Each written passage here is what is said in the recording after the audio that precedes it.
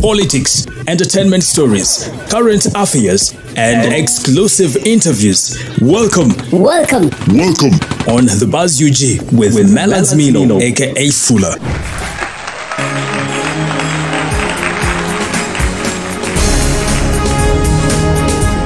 Well, congratulations to NBS TV's journalist Kanari Mugume. He and the wife, Sasha Ferguson, have welcomed a new member of their family. You know, people have been questioning why they had taken long without having a baby, but finally the baby is right here. We are yet to know the names of the newborn baby, but for now, congratulations to the Mugumes.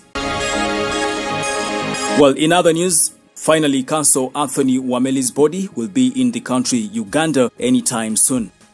This has been confirmed by NUP Secretary General David Louis Rubongoya. For now, they are still waiting for the requisite documentation to be completed. And also, burial arrangements will be communicated in conjunction with the family as soon as the specific date of the arrival of the body is established.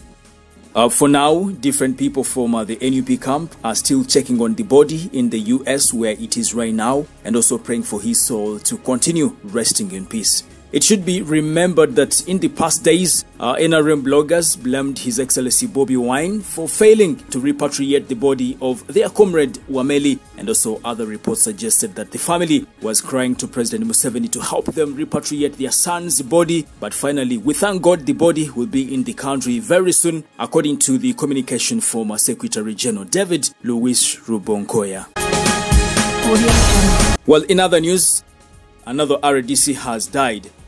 This one has been identified as Mr. Katende Hussein Chibazo, Deputy RDC Kole District.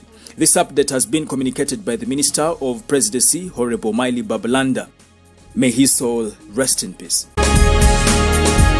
That's it on the Buzz UG for now, and make sure that you subscribe in case you haven't, and also tap on the bell for all the notifications. My name is Melads aka Fuller, and it's a bye for now. Thank you.